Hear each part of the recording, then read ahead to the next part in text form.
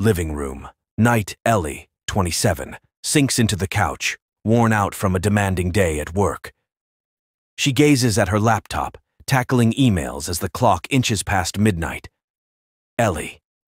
Gosh, I really should hit the hay. Early meeting tomorrow. Closing her laptop, she rises to turn off the lights. In doing so, she discerns a silhouette at the far end of the hallway, barely visible in the moonlit room. Ellie, taken aback. "Oh, who's there?" No answer.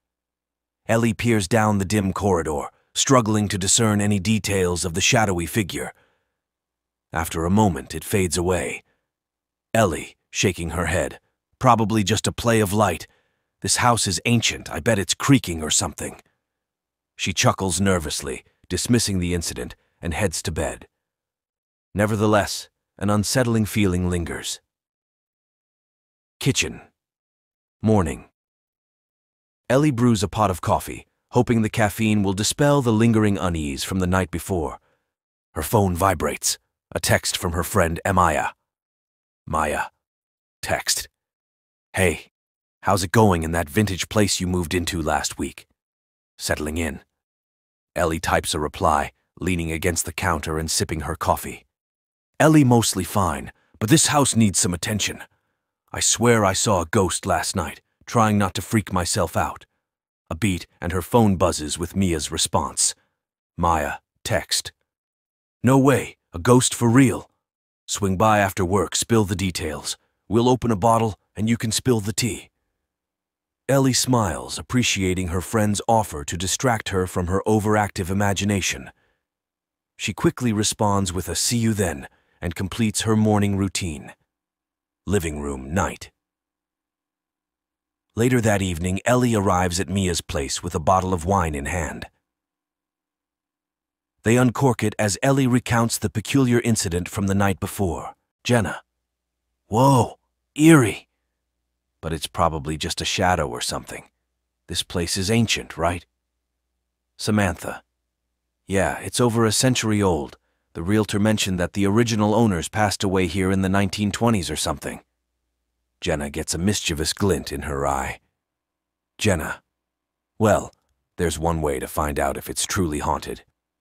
Samantha eyes her cautiously, already regretting confiding in her friend about the incident. Samantha. "Jenna, no. Whatever you're thinking, no." Jenna grins, already devising a plan. Samantha's residence. Living room. Night.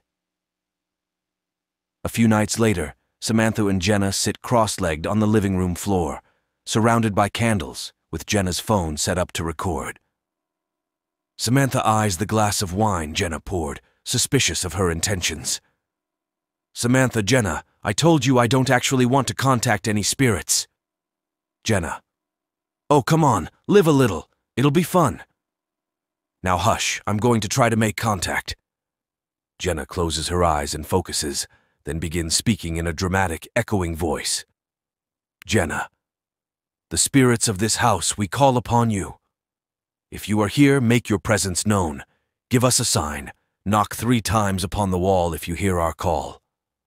The girls wait anxiously, staring into the dark corners of the room. Initially, nothing happens then. 3 distinct knocks resonate from the kitchen. Samantha yelps and jumps, spilling her wine. Jenna shrieks with delight. "Jenna! It worked! It answered! Samantha!" Coincidence. It was probably the pipes or something settling. Jenna is undeterred and tries again, more insistently this time. "Jenna! Spirit, show yourself. We mean you no harm. What is your name?" For a tense moment, there's only silence. Then a gust of wind sweeps through the room, though no windows are open, extinguishing the candles with a whoosh. Both girls scream in fright and cling to each other. When the wind subsides, an icy voice emanates all around them. Voice, leave this place. The girls scramble to their feet, knocking over furniture as they hastily exit through the front door into the night. Samantha's residence. Night. Gasping for breath in the front yard, Samantha glares at Jenna through the darkness. Samantha, you had to go and provoke it, didn't you? Now it's angry. Jenna plays back the recording on her phone, both girls listening with wide eyes. Beyond the grainy audio, that disembodied voice is unmistakable. Jenna, I'm so sorry. I didn't think it would work. But look, we have proof now that it's real. What do we do? Samantha shudders, hugging herself as she stares up at the dark windows of her ominous home. An idea comes to her. Samantha, there's only one person who can assist us now. Car Day. The following morning, Samantha drives down an extended country road, with Jenna in the passenger seat. Jenna examines a screenshot of a search result on her phone. Jenna, according to local ghost hunter forums, the most acclaimed paranormal investigator in these parts, resides way out here. Think she can lend a hand? Samantha nervously chews her lip while navigating around a bend in the road. A dilapidated farmhouse appears in the distance, and she pulls into the overgrown dirt driveway. Samantha. Well, she's our best shot. Let's see what Miss Graves can do. They step out of the car and head towards the front door, exchanging an anxious glance before Samantha knocks loudly. After a prolonged moment, the door creaks open, revealing Miss Graves, a seasoned yet lively older woman. Miss Graves. Well, well, visitors at last. Come in, come in. Tell me what mischief you've stirred up. Miss Graves's kitchen day. The girls recount their story to Miss Graves over mugs of chamomile tea, playing the unsettling recording on Jenna's phone. Miss Graves scratches her chin thoughtfully. Miss Graves sounds like an irate spirit, all right. Not surprising. That house has a grim history. The original owners met a tragic end, you know. Jenna and Samantha lean in, captivated. Miss Graves lowers her voice for dramatic effect. Miss Graves, in 1926, during the Great Depression, the husband lost his job. With no money or hope left, he snapped. He killed his wife and daughters with an axe before hanging himself in the attic. Their tormented souls have been trapped there ever since. The girls gasp, their eyes widening with horror. Miss Graves smiles, satisfied with the impact of her tale. Miss Graves, don't you fret now. I've dealt with worse over the years. I'll swing by tomorrow and cleanse the place. But you girls best find somewhere else to stay tonight, just to be safe. They readily agree, appreciative of Miss Graves's expertise. That night is bound to be a lengthy and unsettling one. Jenna's house living room, night. In an attempt to divert their attention from the somber history of Samantha's house, the girls engage in a playful popcorn fight while a comedy flickers on the TV. However, Samantha's gaze keeps drifting nervously towards the windows, her body tensing at every creak and groan.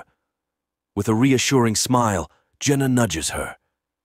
Jenna, you're safe here, I promise. Miss Graves will take care of it tomorrow. Just relax. They settle down to enjoy the movie, but a sudden crash of thunder startles them both, prompting simultaneous screams of fright. The storm unleashes its full fury, whipping trees and rattling the old house. Amidst the chaos, a ringing phone joins the cacophony, prompting Samantha to lunge for it in an attempt to silence the noise. Samantha answers the phone tentatively. Hello? Yet only wind and static echo through the line before it abruptly goes dead. She shudders and hangs up. Jenna offers a comforting squeeze to her arm. Just a dropped call in the storm. Try not to be spooked by shadows. However, both girls acknowledge the true source of their unizalais elsewhere. The night stretches on relentlessly. Around 3 a.m., a sudden thudi resonates from the bedroom, causing them to bolt upright with a collective scream. Through the door, an unearthly scraping noise emerges, steadily drawing nearer. Armed with a baseball bat, Jenna confronts the door with fearful resolve. Yet, when it swings open with an ominous creak, only darkness greets them. They share a relieved chuckle, their nerves on edge. Just the wind, come on, let's try to get some sleep. Yet, mere minutes later, a chilling gust sweeps through the room, and the lamp sputters out, casting them into complete darkness. A frigid breath sends shivers down their spines. Gradually, two small points of white light emerge in the darkness, hovering mere inches from their paralysed figures. An ear-splitting wail cuts through the night. At daybreak, the girls find themselves huddled together in fear. They rush to seek assistance from Miss Graves, tearfully pleading for the removal of the entity. The elderly woman listens solemnly. Indeed, dark matters at hand. But you've sought the right sorceress. I shall purify that property without delay. She gathers herbs and recites ancient incantations. Now let us rid ourselves of this threat once and for all. That evening, Miss Graves confronts the haunted dwelling. Evil spirit, your time has come. With unwavering resolve, she chants and sprinkles holy water. From within, an otherworldly scream rattles the windows.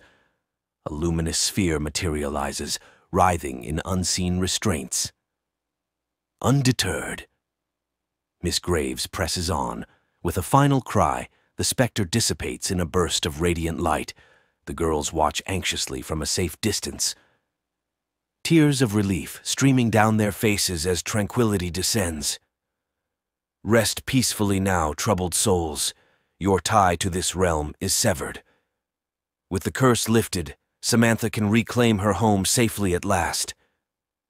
Thanks to Miss Graves' intervention, the presence haunting those long-tormented walls will haunt them no longer. The two friends gaze toward their promising futures, the shadow of the past finally laid to rest.